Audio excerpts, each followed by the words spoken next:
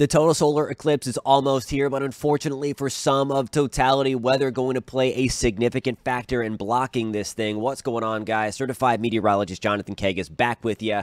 I've been wish casting like crazy. It's not really working here, but we're going to get into the latest high-resolution cloud modeling here to show you who is the best opportunity to see the total solar eclipse in all its glory in totality. We're going to have the latest 3D path as well that has that high-resolution cloud cover forecast. And then to add insult to injury here, there's also going to be a severe weather threat materializing on the southern end of totality, so we are going to break that down.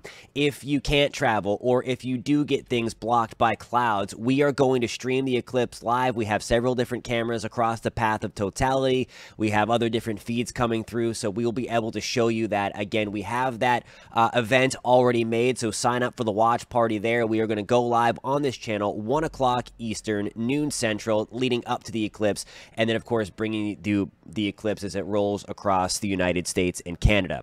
Here we go. Path of totality here. Again, across the entire country we have it, but in totality from the Mexico border through Texas, again, into Pennsylvania, into Maine, that is a rough estimate there. But you see right there in Minnesota where we're going to have a partial eclipse into the Dakotas, eastern Montana, Wyoming. We are going to have clouds around the western side of Washington, northwest Oregon, also cloudy. Looking pretty good in the desert southwest and into California. Looking also good in parts of coastal Carolinas. Some higher clouds streaming through Florida at the time.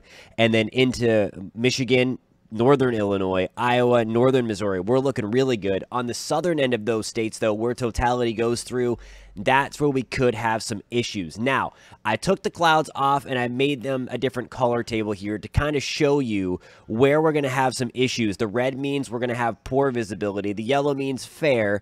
And then the green means we're looking really, really good. And where the best weather continues to look, and we told you this about 2 weeks ago now, was going to be in Vermont, in New Hampshire, into Maine, and then also the southern half of Missouri into southern Illinois. Arkansas, we're looking okay. We talked about that as well. Where we have the big-time issues, though, still beet red in parts of southern Texas. Big visibility issues from Buffalo into Erie to just east of Cleveland. That will likely include Watertown, New York, where the visibility is going to be poor as well.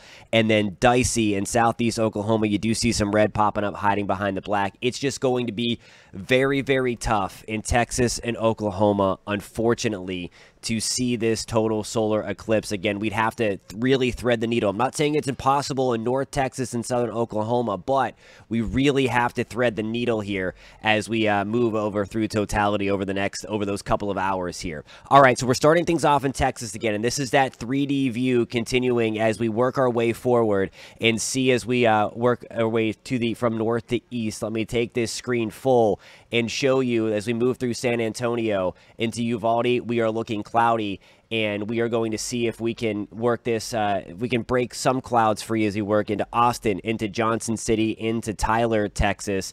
Still, though, it looks rough. Moving into Waco, again, I keep on talking about Waco being one of the best places, at least right smack dab in the middle of the path of totality, but nonetheless, clouds look to be there. Now, where you do see the orange on this map, this is where we could have some clear skies starting to break through a little bit. The more orange you see, the better the weather is going to be. So at least we get a little bit of hope here. And again, I'm just calling it a little bit of hope. Into Cunningham, Mount Pleasant, Texas, closer to the Red River. Again, this is a high-resolution forecast. Still, though, modeling isn't perfect here. So as you move into the southeast corner of Oklahoma, you see the white really come back. And then we have some issues there. Now, getting into Arkansas, things look a little bit better. See these wispy clouds here, this white and gray. Those are some of those higher thin filtered clouds, those cirrus clouds. Nonetheless, for totality, we need to get those out of the way. Conway into Little Rock, we're looking okay. Same for us into Hot Springs.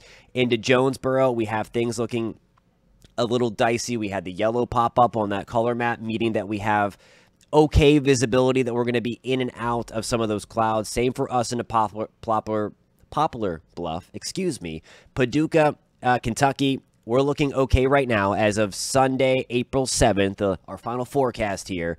Into Evansville, Bloomington, into Indianapolis, that white showing back up again. On the northern side of totality here, so north of Indianapolis, closer to Terre Haute, north of Muncie, that's where it looks better. So the further north, if you're hanging around Indy or Bloomington, Columbus, Indiana, Greensburg, Indiana, the north side of the path is going to be your best bet weather-wise. I know that limits the time of totality, but if you want to see totality at all, you'll want to start to think about shifting your plans on the northern side of totality. Closer to Toledo, Ohio, into Findlay, the clouds start to come back a little bit. We've been in and out of model guidance here, suggesting that we either have clear skies or cloudy skies. Nonetheless, Lake Erie, it's a game time decision here. Now, where there's more confidence, unfortunately, that there's going to be extra clouds is going to be east of Cleveland. You still see some orange there. We're going to be in and out of those clouds. But where we have the thick stuff back, it's on the eastern side of Lake Erie for Erie, Pennsylvania, into Meadville, into Bloomfield, Warren, PA, Jamestown, New York, Buffalo, New York, Rochester, New York, Syracuse, New York. It's not looking that great. Watertown, same for us. Parts of upstate New York, it's looking a little bit better, but those clouds are trying to stream in. Where the weather continues to look the best in the path of totality is Vermont, certainly New Hampshire and Maine. If there is one place, if you are waiting until the last minute to go, and I'm sorry for all the locals for suggesting to go here because I know it's a stress on the locals for sure, so be kind out there, everybody. Maine, no doubt, the best. Hardly a cloud in the sky, and it's looked like this. New Hampshire, Vermont, Maine was going to look great for the last week to 10 days that we've been bringing you these forecast update videos. New Brunswick looks amazing. Presque Isle, Maine looks amazing. Prince Edward Island looking great. As we get into Newfoundland, we start to bring some clouds back, but on the eastern end of Newfoundland, we are looking good. And then the eclipse comes to an end for land anyway in the United States, Mexico, and Canada at 5:19 local time. That's going to be, again, as you get out of New Brunswick. So there we go. I was talking to a general aviation pilot. He messaged me and was like, hey, what are the cloud tops looking like here for the eclipse? Want to try to get up there and see. And that might be the case for a lot of general aviation pilots. So here we go. This is the simulated infrared satellite. When you see these bright colors pop up, the yellows, those are those higher cloud tops as a result of thunderstorm activity.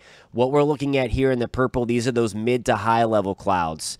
This white wispy stuff, those are those higher cirrus clouds here. So where you see things on the grayer side, and when you see things a little on the blue or purple, those are the low-level clouds that we have through. You see what happens, and this is kind of a precursor to what I'm going to talk about next, that severe weather threat. This is when we have thunderstorms starting to erupt. So if you are a pilot, at least, I think anyway, the severe weather threat is going to hold off until we get beyond totality. But if anybody's out there traveling, there could be some really nasty weather into play.